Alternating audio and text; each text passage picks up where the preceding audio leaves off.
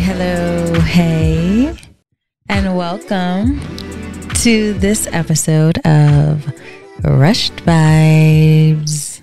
Are you mouthing? No. He's totally mouthing. No, I don't know what you're talking about. Throwing off my vibe. I am Jessica Rushed Vibes Rushing. You are definitely mimicking me. And this person mimicking me is David Rush Vibes Rushing. AKA the guy in all these photos behind me. That's not you in that one photo. That's not you. What are you talking about? I'm just kidding. Oh, I was going to say, that better be me. It's in my house. I could have other people's photos up in their house. No, we don't roll like that. Anyway, we hope you all are doing well. It is still February. February feels long. I'm going to be real. It feels like the year is going by really fast. Because in my mind, I'm like, I can't believe March is in like a week and a half or 2.5 weeks. My birthday is in 14 days. Yeah, so it's literally 2 weeks away, and that's kind of crazy. Yeah. I think that the but first I still quarter feel like is almost over. I still feel like February has gone by incredibly slow. In my opinion, not slow, but it's just not as fast as it should be. Like, I feel like we should already be in March with all the things that have already happened in February. We have, we had Gorilla Glue, and now she's been saved.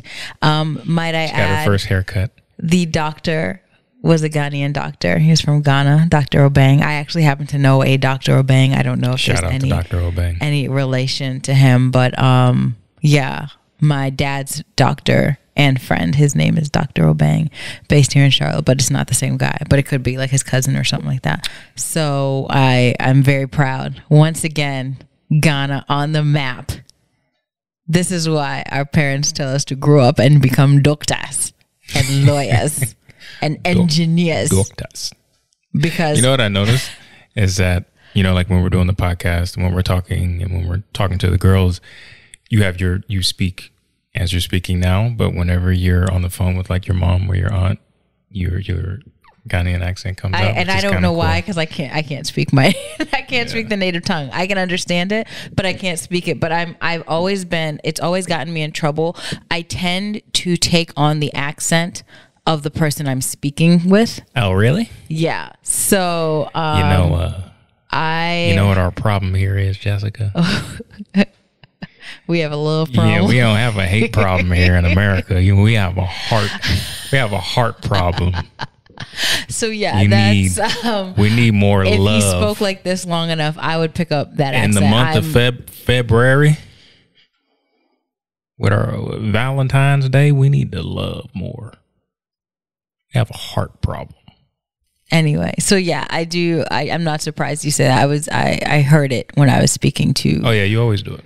To my aunt and my mom. Like, I'll be upstairs. I'm like, did somebody come over? Why was this random African person in my house? It's just me. But yeah, kudos to Dr. Obeng, who listened to his parents and became a doctor. And shout out to Tessica, because she donated 20 G's of the GoFundMe money to an organization that helps with situations like she found herself in that require like surgery or something like that. Yeah. Well, I heard, I haven't been able to corroborate I saw this, something but I heard about that she bought like donating 20,000, but I didn't actually read it. I heard she bought a Benz though. I don't blame her.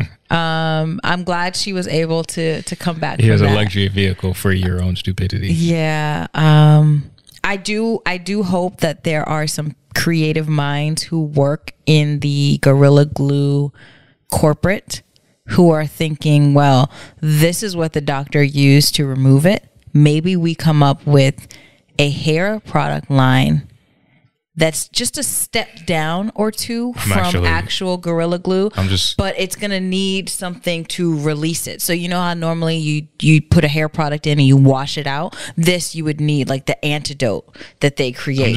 I'm just ready to see their Super Bowl commercial next year.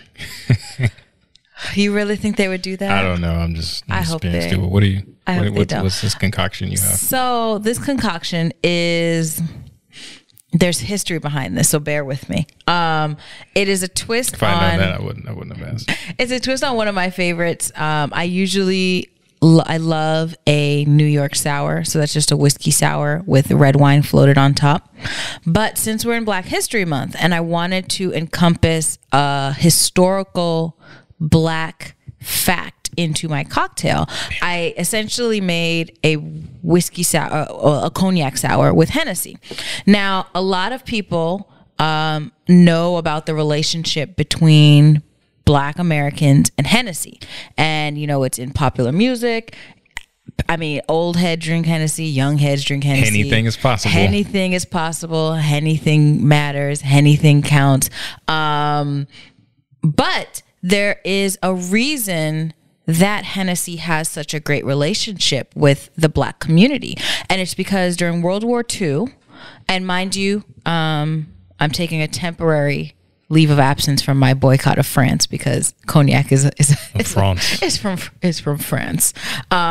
During World War II, when Black soldiers were in France, they took a liking to Hennessy. And so, you know, that's where they pretty much got their big exposure. Now, Hennessy was actually the first spirits brand to invest in the Black community. So it was the first one to put advertisements in Ebony magazine and in Jet. I can't remember his name, but there was an Olympian that they brought onto their board, and he served as like VP of urban marketing for 3 decades. So Hennessy has financially invested in the Black community. And I think just because of that, like if your grandfather had gone to World War II and he was exposed to it, or maybe one of his boys and then came back from the war, don't do it. Okay, I thought you were gonna pull a Hamilton reference. Came back, and he was drinking Hennessy. So the balance shifts. And he was drinking Hennessy. So like it's just kind of a generational thing, but it's not one of those things where it's we're just drinking it. Hennessy actually did invest in the Black community. So, you know, I kind of wanted to pay homage in a time when, you know, a lot of big brands didn't really concern themselves with Black consumers. Hennessy made that effort, and you know, the loyalty is still running true. A lot of people think Hennessy is trash in terms of taste compared to other cognacs. I think it depends on what just your flavor preference, your portfolio. Probably could have done without that. Saying that. No. I mean, built it up with this whole backstory. I'm sorry, but I've heard a lot. You're like, but some people think this is trash. But a lot of people are like, yo, Hennessy is trash. I don't know why people drink Hennessy. I don't mind a Hennessy cocktail. I appreciate a Hennessy sour. But, you know, I've wanted a New York sour. We had a bottle of red wine open that I didn't want to go bad. So I was like, you know what? I'll make a New York sour with Hennessy. And that's what it is. So it's the sour at the bottom, and then I floated some red wine on top. And I just love the appearance of a New York sour.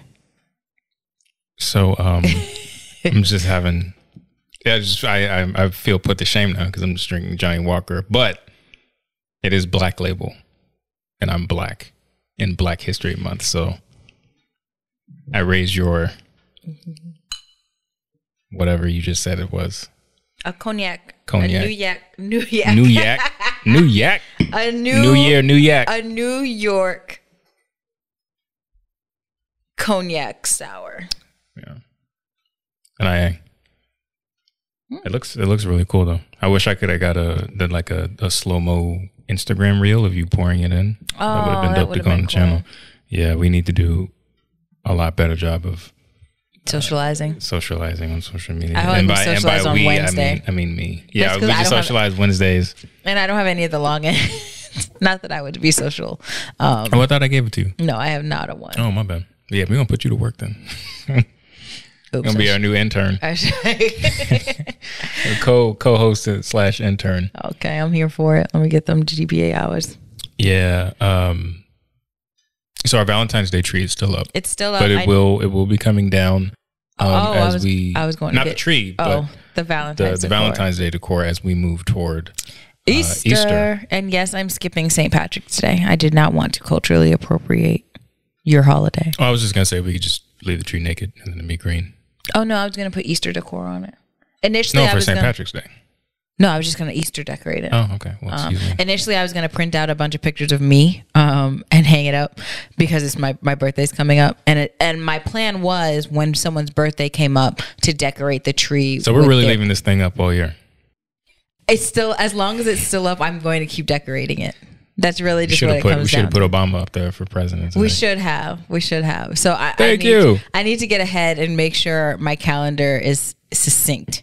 But if we do this again next year, maybe we'll get a secondary tree that doesn't take up as much space. That we can. It's not too big. It's not, but I feel like our corner could be used for. I'm like, what used to be there? I don't even remember. But my plan was those shelves we got rid of. Oh yeah, my plan was Savi's birthday. I was going to put pictures of her up there, and then transition to Valentine's Day, and then my birthday, and so on and so forth. I think this is just going to be our preliminary trial year to see how this goes. So I plan on going on over to Dollar Tree and buying up their Easter decor and just Easter Jesus bunnying this tree all the way out. Should be exciting.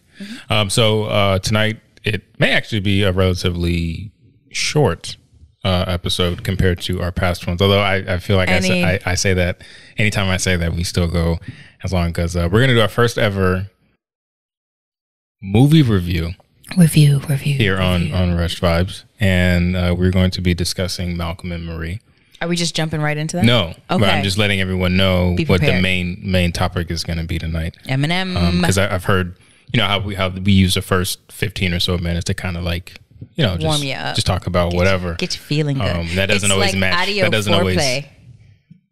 Yeah, so that doesn't always match the title of the episode. So I don't want people to feel like we're selling them a bill of goods. So yeah, we'll eventually be talking about Malcolm and Marie, which I understand to be a very polarizing movie in terms of reviews I'm curious to hear moviegoers. To hear your opinion on it. Well, yeah, we watched it together. It took us a couple nights because Jessica tapped out early.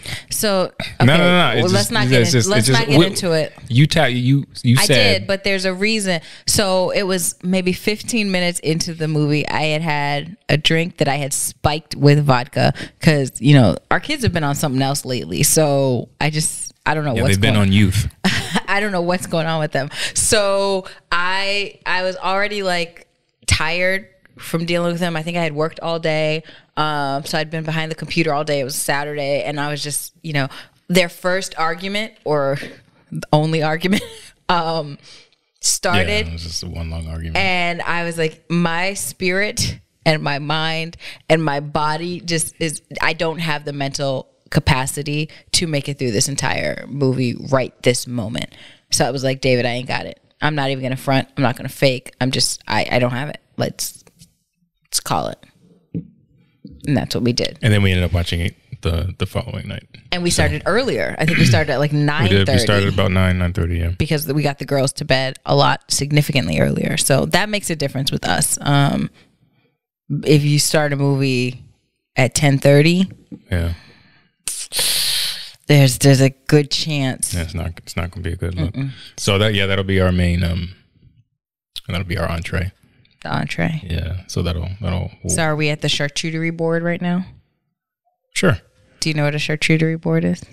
No, I mean, with context, I figured it comes out before the entree. No, it's those fancy cheese plates that everyone's making these days. No, because I'm basic. Yeah, basic. I don't know those fancy terms. So real quick before we take our first break and then we get into the review, we've talked about The Bachelor. Yes, we have on this show before. Good old Bachelor. Just to recap, and for anyone who doesn't follow The Bachelor, this is the first time in however many 20 seasons some odd years that the Bachelor is a black man, and that naturally brought with it a lot of expectations and understandings and actually just a lot of doubt and skepticism because I'm highly skeptical. But it came. Everybody kind of knew that this would likely be a very volatile season. More so for what would happen in front of the camera, but it turns out recently that I was, unbeknownst to me. Yeah, I guess I just checked out from social media for a week, and I saw a blurb on Twitter the other day before this week's episode, and it said, one of the contestants went to a Antebellum party in 2018, and apparently she's liked some potentially racy posts on social media, because like once somebody on the internet gets to sniff that you may have some just a small potential of a problematic past, they're just going to dive into everything. And the internet comes for us all eventually. So they pulled up some things, and then that actually spiraled into a lot of social media buzz about, is this young woman, does she have, is she racist? And, it's not a good look because, she's white, she's from Georgia, Cummings, Georgia, I believe. And then, she's rumored to be making it late into the contest. Pretty sure he picks her. And so, of course, Rachel Lindsay, the first Black Bachelorette, she is into a number of things. One of my favorite podcasts to listen to with Van Lathan, Higher Learning. But she also does Extra, I believe. Mm-hmm. And she actually interviewed Chris Harrison, formerly known as My Guy. And kind of she pushed him on it, and he said he wasn't defending Rachel, but Rachel in terms of the woman on the show, the contestant this season, said he wasn't defending her, but saying, well, maybe it's inappropriate to be at an Antebellum party in 2021, but maybe not so much in 2018. Who am I? Who are you to say what is? Let me. This isn't a bit, but let me do the bit. Let me fill everybody in. Do the bit, David. Yeah, so they went back and forth, and I listened to a little bit of the Higher Learning episode after that interview, and Rachel was saying that Chris wasn't really sorry after they finished the interview. He was just kind of who he was, and he wasn't apologetic. But then after that hit YouTube, and people started to boycott the franchise.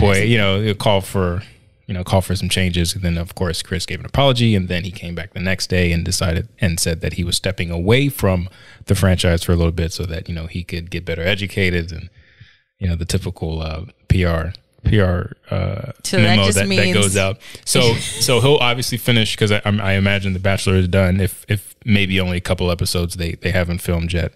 But I guess the next Bachelorette season they won't have. He won't be there, if at all, at least for the start. So whatever you were gonna say. I wanted to just unpack his whole interaction with Rachel Lindsay, because. And I highly recommend you go and watch it. I've watched snippets of it. So we'll start from the jump. Initially, I saw either on Facebook or on Instagram someone talk about this Rachel contestant attending an Antebellum party and like dressed in the dresses. And initially, I thought nothing of it. I was like, okay, like. It's a Southern, old school Southern party. I mean, Cummings, Georgia. Yeah. It was supposed to be like for their sorority. I guess they rented out a plantation. Yeah, I'm not going to Cummings, Georgia. I'm not driving through it. Not getting for gas. Nothing. I remember. I'm sorry. First aside of the episode. I already know what me and my adopted Alan makes it into another episode. Mm-hmm. We went down to go watch a bowl game for A&T, his alma mater. Shout out to the Aggies. Woo, woo. And it was in Atlanta, and at the Mercedes-Benz Stadium, and we were coming back, and we stopped. I don't think it was Cumming, Georgia, but we stopped in somewhere outside of the Atlanta metro area, close to the South Carolina border, and he was pumping gas. I needed to use the bathroom, so I went in. I walked in, and it was literally like record scratch, and everybody just like turned and looked at me, and I was like, yeah, you know what? I think I can hold it. So I turned right back around. I was like, yo, we gotta get up out of here. So at Lovecraft, when they were talking about this season, Lovecraft Country this season, if you haven't watched it, they talked about they were in a sundown town. So that's my experience. And so far, my only experience has been in Georgia. So that's why I usually am either in Atlanta or I'm driving through Georgia. There's no stops. Yeah. I might make an exception for Athens. I feel like Athens might be safe. Yeah. It's not? I don't know. I'm just saying. I'm saying if I had to stop I don't want to run the risk. I'll put it that way. Anyway, so initially when they put I got dreadlocks now. Oh yeah. Oh, they. Let's not. I almost said something I shouldn't say. So I think I'm just one of those black people who doing around here, boy. who don't a little far from home, ain't you?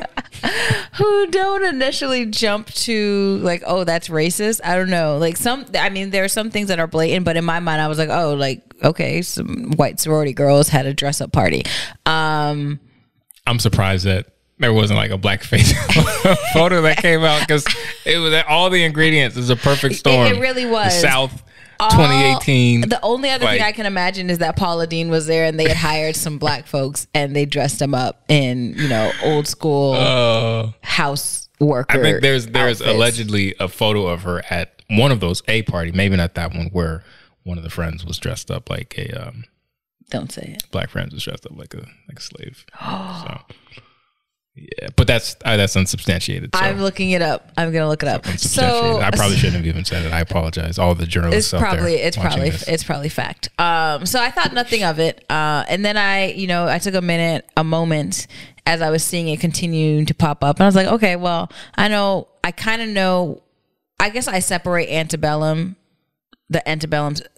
It's hard to do that because the Antebellum South does include slavery, but because of like Lady Antebellum and the use of the word so recreationally, I think they changed their name. They did. Now they're just Lady or the Lady or Lady A or something like that. But it's still Antebellum, because if you're gonna put Lady A, it's just an acronym. So I didn't necessarily jump to any like racist conclusions, and then I thought about it and I was like, okay, Antebellum and the dress. I mean, the dresses are pretty from that time period. If you're historical, like if you care about history and just history through fashion, you can appreciate that. But then I started to, maybe I bandwagoned it. I saw all the other educated black people start getting mad. So I was like, oh, how dareth she? And yes, I said dareth. And then I saw the interview, and then when Chris was like, is it inappropriate for 2018 or 2021? And Rachel hit him with like, low key, it was inappropriate during Antebellum times to dress up Antebellum style. So I don't know if Chris can make a comeback. I don't know if he can turn it around. It's definitely, I think it's smart that he stepped back, so he kind of controls the narrative. I think The Bachelor is so much of a white franchise to begin with that there aren't enough white people that'll actually care. I did see on Twitter, because I live tweet The Bachelor, and one woman posted, she was like, I will no longer be watching a franchise that that allows a host to participate in racist rhetoric, blah blah blah. And I was like, all right, Sharon, thank you for that feedback. Carry on with your acai bowl. Deuce. I appreciate you boycotting, but Black Twitter, we're gonna stay here. We're gonna own it. So we were okay with it, but we expect you to not be okay with it. It was kind of funny this week when his first scene on the TV, somebody tweeted, you remember ATL? Movie ATL? Mm-hmm. The big boy scene at the end of the movie. He was like, boy, I know that ain't who I think it is. Good old Chris Hansen. Yeah, I guess it was just a joke, but obviously they recorded this episode before. Many months ago. I don't really have much. I mean, I looked at it. Obviously, I was late to the. I found out. You were real late. Like 4 or 5 days. Why did you tell me? It's like 4 or 5 days after everybody, I guess, was done talking about it. So I was able to kind of look at it after the firestorm, so to speak. And I don't know. I feel like we should be able to we should temper our expectations. Mm-hmm. And not to be disrespectful in any way, shape, or form, but if I'm not surprised that a young woman from the Deep South was caught happily at an Antebellum party in 2018. She could have done it last week, and I wouldn't have been surprised. Because that's just, you just look at demographics, and not to be stereotypical, but it's what they do. It's kind of as It's a white. As per the party. I mean, that's just a thing that happens in the South. It's a white rite of passage. They have those parties. I think you guys have to do something racist. So, and I think a lot of times it's because it's probably been a thing that has been a part of maybe her culture growing up that she may not have even thought about, how other people could perceive it and how other people were impacted by those parties way, way back in the day. She was probably just doing it because that's what they do down in Cummings, Georgia. Now, hopefully she is aware of. Yeah, she released a really good apology. People were saying it's 6 weeks late, but I mean, you don't know what you don't know. I mean, I don't know her. None of us really know her, so only she knows if she really knew the history of those. I feel some type of way gatherings. That she's the only contestant who got a whole shopping spree. Yeah, she got a nice shopping spree too. Yeah, she got some red bottoms. Yeah, I would have loved to have gone on a shopping spree. I'd have bet whoever he needed me to be just to go get some, go down Rodeo. An Antebellum. Hey. That stuff got some high resale value. So I could have got it, and we only got a couple minutes before our break. Put yourself in a white person's shoes, because I know how we jump to assuming what they should and shouldn't do in these type of situations. So what? Because obviously she doesn't have any black friends. I can't, and there are no black members in that sorority. So what? What are white people supposed to do? Are you supposed to be, when you were growing up and they were like, if you see someone being bullied, you're supposed to stand up and say something? Well, no, that's what I'm saying.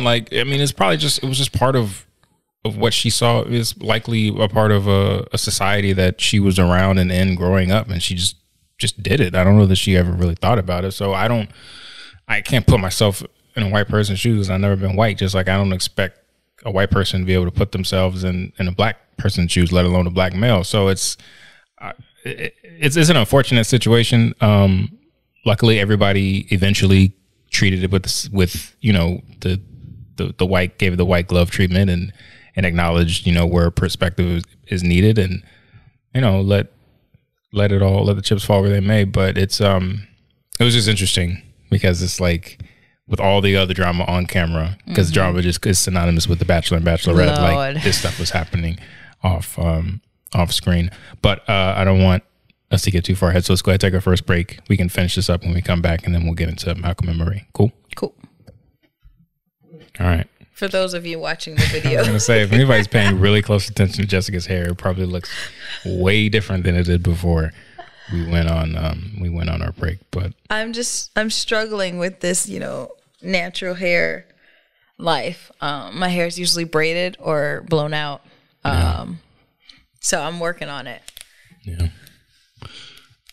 Did you want to wrap up? Was there anything else you wanted to touch on? Yeah, I guess I just I want to. I was hoping you said no. I want to emphasize that white people, y'all just need to have more black friends. And black friends, you need to be more willing and able to speak up when your white friends are doing something or saying something that's racist, or can be perceived as racist. Be the black savior for your white people's future. So I think it's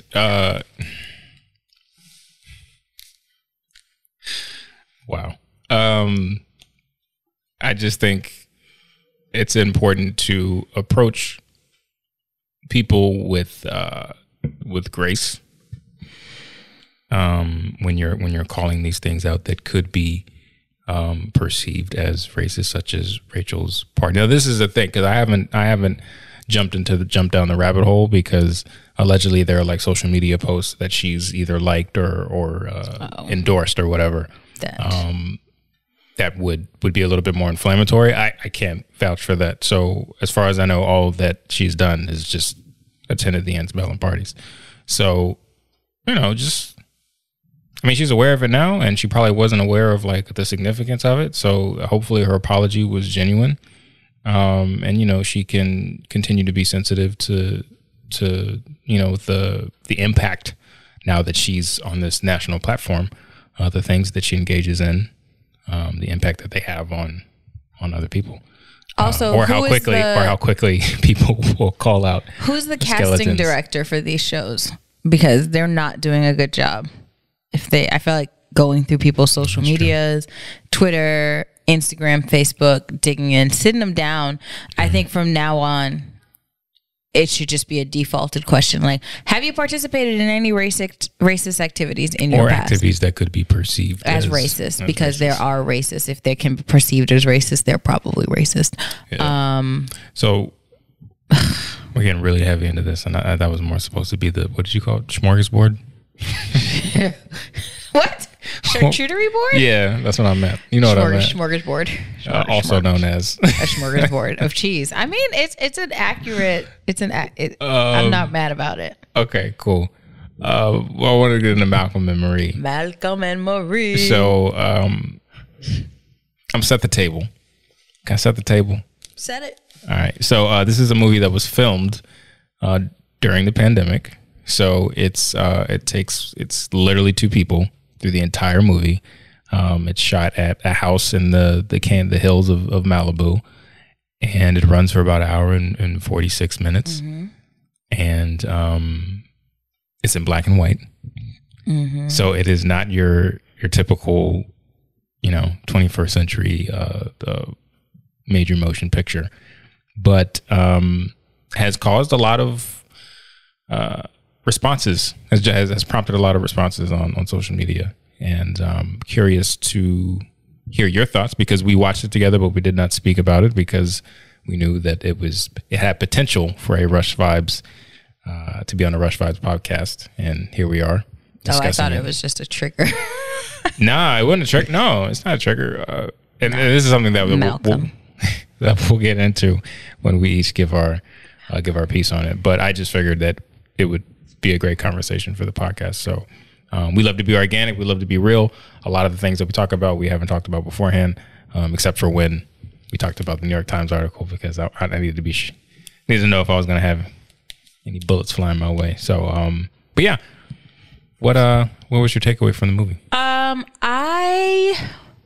Spoilers for anybody who hasn't seen it, obviously. But, yeah. Okay, just wanted to put that out there. I thought it was good. I thought it was, so my little cousin and I chatted about it a little bit. Shout out to Georgia. Esquire. Georgia. No relation to Cummings, Georgia, where the racist activity takes place in The Bachelor. Oh, that's enough. That's enough. I feel there's a lot to unpack with Malcolm and Marie. It is Malcolm, right? Mm-hmm. I don't know why I have Miles. Who's Miles? Probably like Miles Davis or something. Maybe that's it. Also, the movie starring John David Washington and Zendaya. Yeah, and I got the luxury of telling my cousin that John David Washington is Denzel Washington's son, and she was very, very hurt and disappointed. But that's another topic for another day. So, Malcolm and Marie are pretty much. She didn't know that. No, she didn't. I think we all know a toxic. Georgia, we're gonna have a conversation.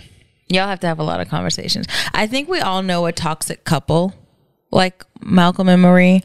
The couple that you wonder why they're still together, but you recognize that both of them have such individually toxic traits that they almost can't be successful in a relationship if it's not with each other. Let's make sure we let everyone know, like, I know. The center let me do the that. bit. Okay. So, when we first started the movie on Saturday, like I said, we were 15 minutes into it, and an argument was starting. And as a member of a relationship, I'm a member of this relationship. I don't know why I termed it like that. You can recognize when an argument is starting, and her body language was very much so, I'm going to do my best to act like I'm not upset with you, but I'm very much so upset with you. And once you get into the movie and you figure out like where he messed up, it makes sense. But I think what I took away from it is when you get into an argument with someone and they apologize, two things happen. You either forgive them and then, or when the argument gets really big and then it kind of diffuses and you're like in bed, you're in your separate corners and you're like, man, why didn't I say this? Why didn't I come for his mama? Why didn't I come for this? Why didn't I do that? Why didn't I remind him of that one time he did this, blah, blah, blah, blah. So you're kicking yourself for all of the things that you didn't say. But in a normal argument with normal people who are civilized, the argument's over. So there's no going back. You have to archive those things for the next argument. But what I felt that the movie did was it showed us everyone essentially saying everything that you don't say. The thing that you know in the back of your mind, if you say it, is too far, will really genuinely hurt. But under normal circumstances, the argument's already ended. So you're reflecting on this and you're like, oh, I'm glad I didn't say this. Or if I had said this like that would have been the last straw. But with their argumentative style, they were bringing things back and putting that, like, there was no one had the last say. And when you get to the end of the movie and the way it ended, you realize that it was probably a healthy form of arguing, because everybody got their piece out. And his last apology, I felt, was more genuine than the one from the beginning of the movie.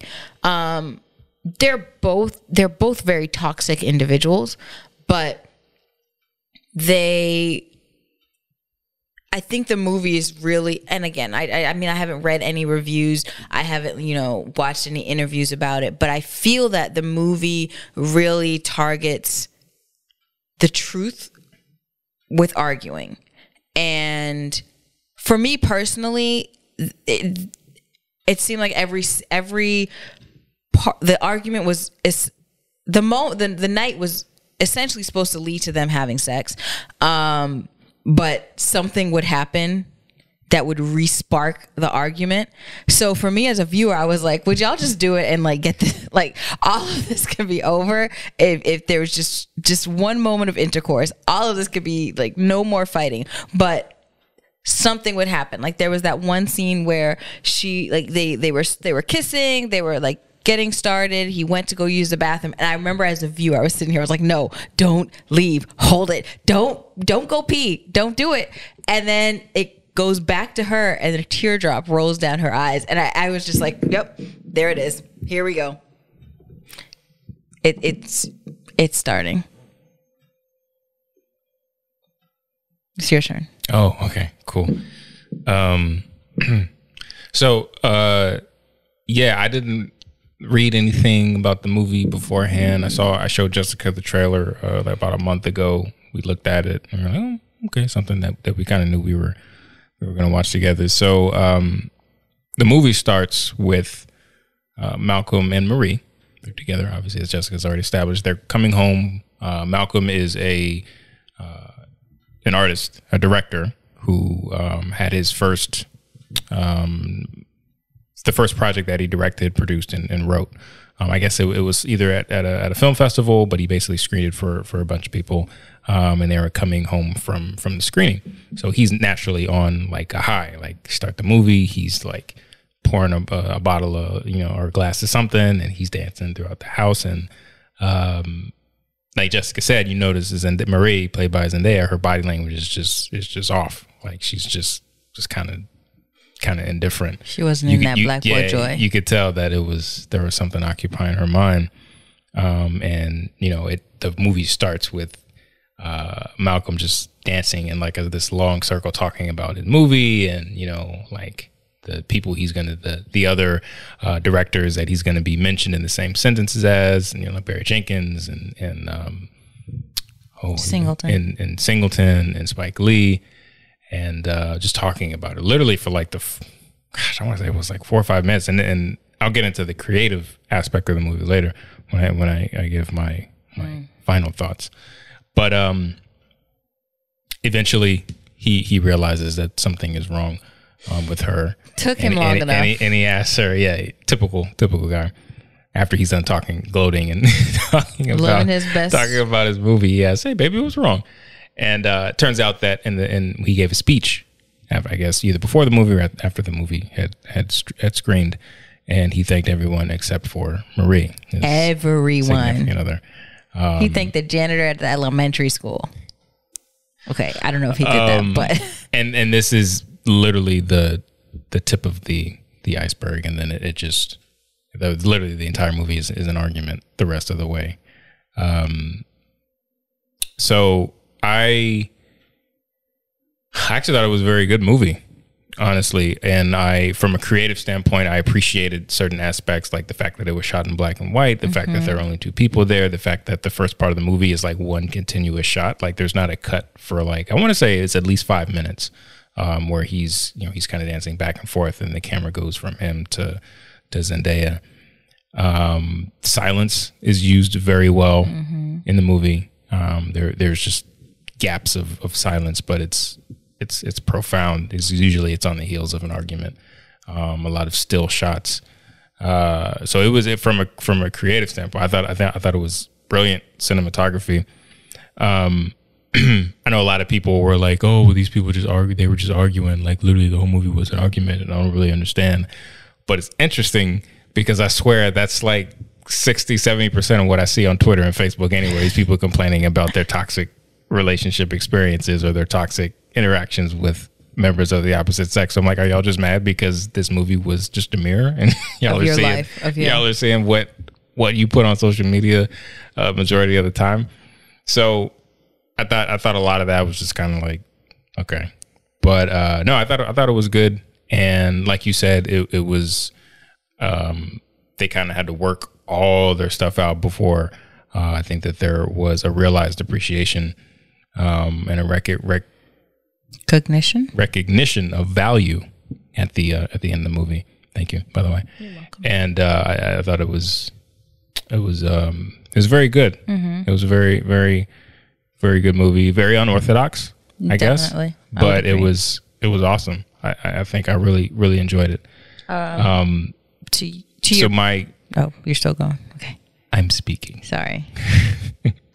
To what I think the entire movie boils down to, though, because if you notice at the end of the movie, and I'll spoiler alert, when Malcolm says, I'm sorry and thank you, and Zendaya says, you're welcome, and then she turns out the light, or I think she may have already turned the light out. She says, you're welcome, and then it cuts to the next morning.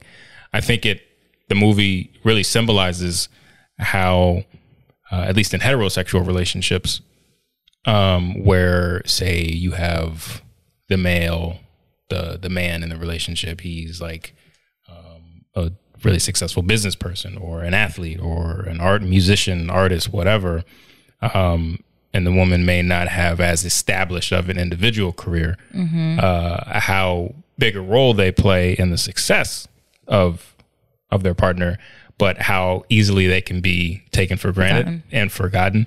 And I think the entire fight could have been avoided if he had just not necessarily, like, obviously it was a big slight to not recognize her, not thank her first and last.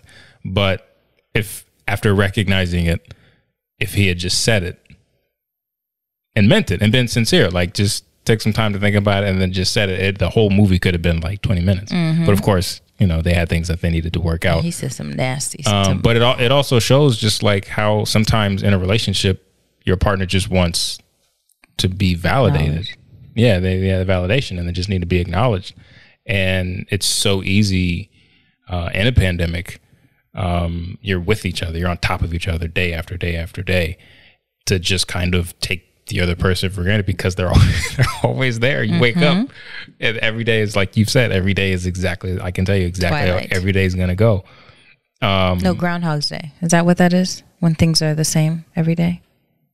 There's a term that you Americans use. I don't know, not deja vu. I think it's Groundhog Day.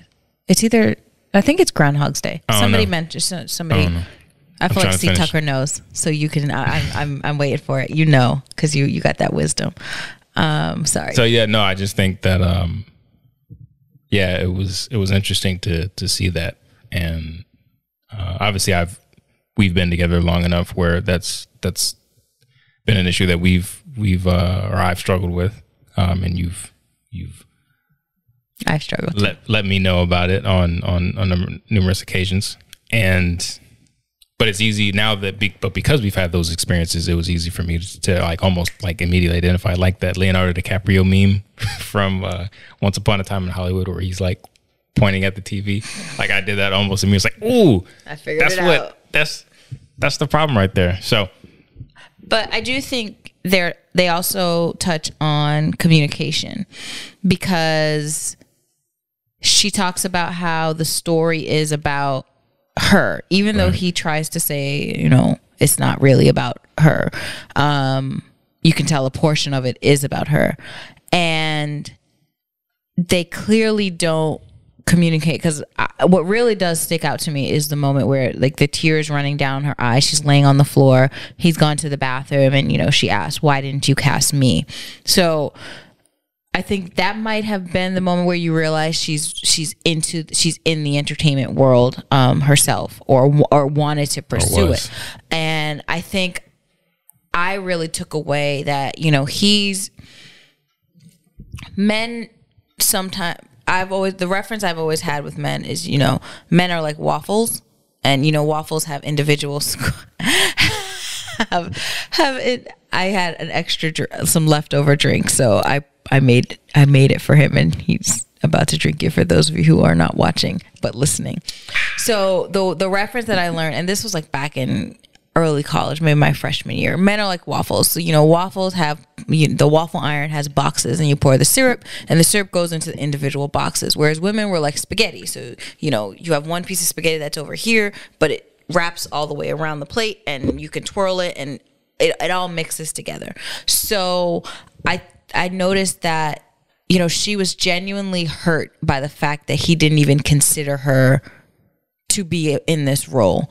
And in his mind, I don't even know that it dawned on him to even think about her. And I believe she did audition, but, you know, I think her expectation would have been that he would have fought harder for her to be a part of it. And I think sometimes men can be very absent-minded, because you guys are very compartmentalized. So if it doesn't fit into this compartment, like, you're not really going to bother yourself with it. Whereas we women, a lot of us women, we always are acknowledging other people's feelings and how this affects other people, and, you know, how can we involve other people that we care about. I'm not talking about everybody. I don't really need to come for everybody. So that's something that really connected with me. I could almost feel her hurt in that capacity.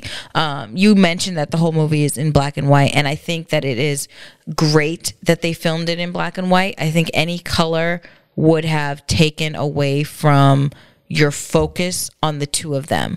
And it's weird saying that, because if it was in color, we would have just watched it in color and been just fine.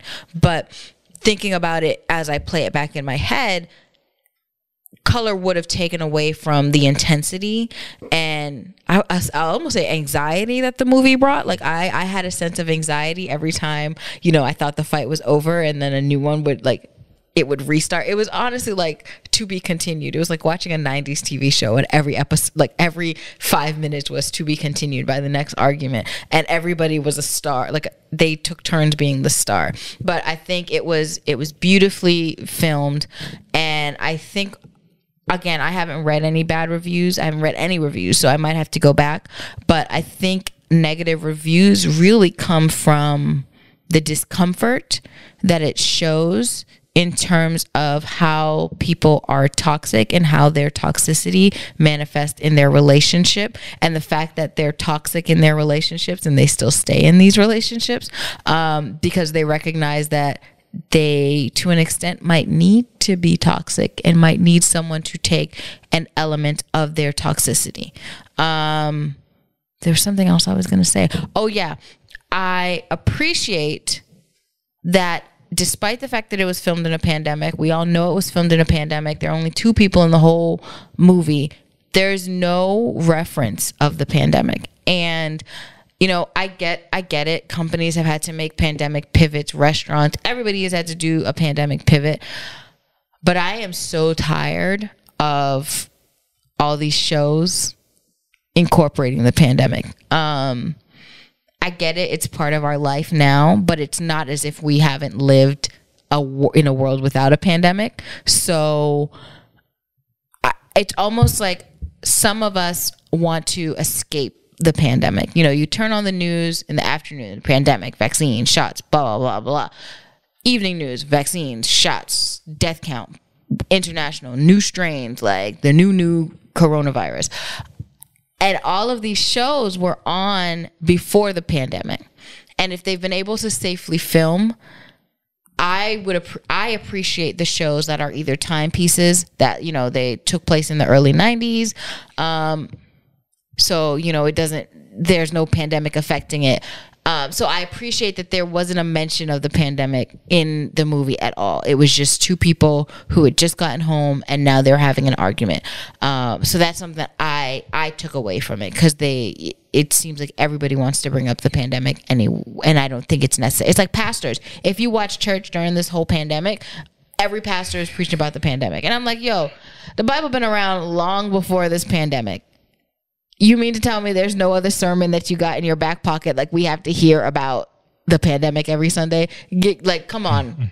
Let's preach about Job again. Like, let's go back to the old school. Pastors always try to make any current struggle relevant. I know. To the Bible. And it's too much for me. It was like that one tweet I saw years ago where somebody was like recounting their pastor in church. The pastor was like, I guess there was like this big storm. And he was like, how many of y'all lost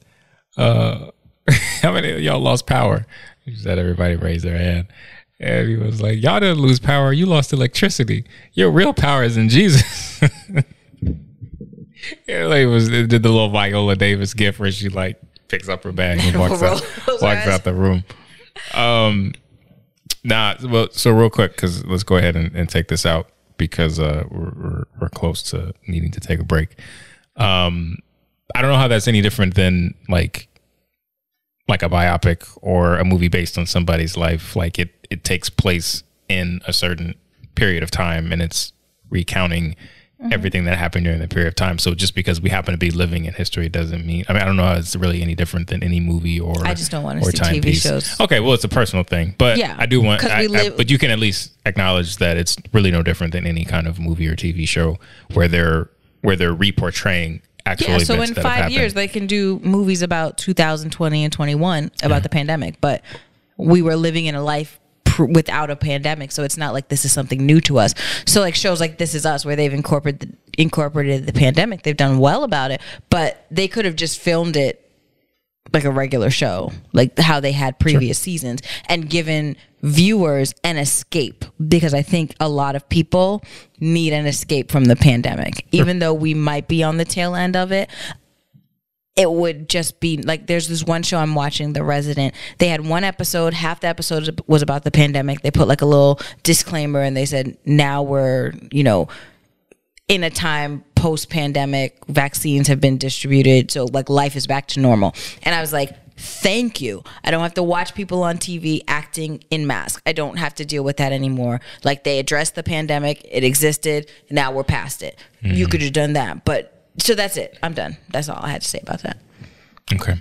So Malcolm and Marie, definitely, I won't say go see it, because I imagine everybody has a Netflix, so just watch it or bum it, because you probably borrowing somebody's account login anyway. I thought it was very good. I think Jess thought it was very good as well. I think we should watch it again, actually. Yeah, we can do that. So yeah, 2 thumbs up or a thumb and a half up from Rush Vibes. Now we're into the part of the episode where we solicit. So be sure to hit the like button if you're vibing with this episode. So be sure to subscribe. Also, if you haven't, if you're watching this for this first time, welcome. Hey. Be sure to watch some of the other episodes, but also hit that subscribe button. You can find us on social media. I got the accounts popping up down below, and you can also support the channel. We're on Cash App, $RUSHDVIBE. Don't forget, starting in March, we're going to start having guests. And March is going to be Mompreneur Month.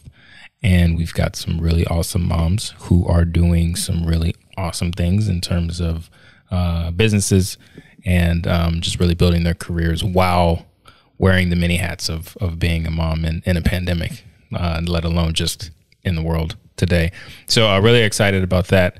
And we can't wait to hear everyone's feedback. So be sure to, as you guys have been doing, our 46 subscribers and everybody else who's found us on the web has been done a great job leaving comments, and we try to jump in there and leave responses where we can. So we really do appreciate all that engagement.